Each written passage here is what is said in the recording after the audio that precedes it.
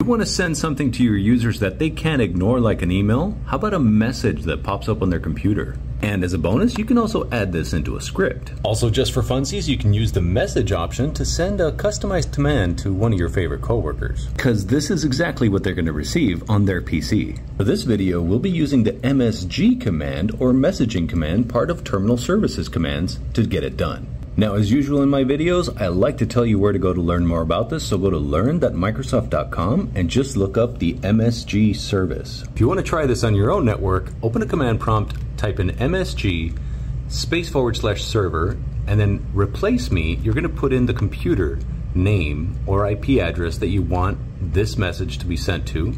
You can set a time limit for it to be up on the screen.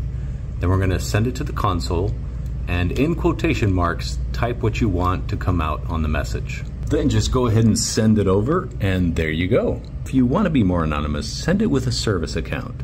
Have fun. Follow me for more stuff like this. This wouldn't be complete if I didn't tell you that there are caveats. First, terminal services has to be running on the workstations and the messaging service as part of it. Second, if you're sending this from a computer, the user account you send it from must have message access permissions for the session or host you are sending it to. Third, and be careful with this one, wildcards are supported, so you can message everybody and their mother that there's a meeting in 5 minutes, but yeah, watch out for that one. Fourth, you can actually specify a file name that identifies the file containing a list of usernames or session names or session IDs to which to send the message.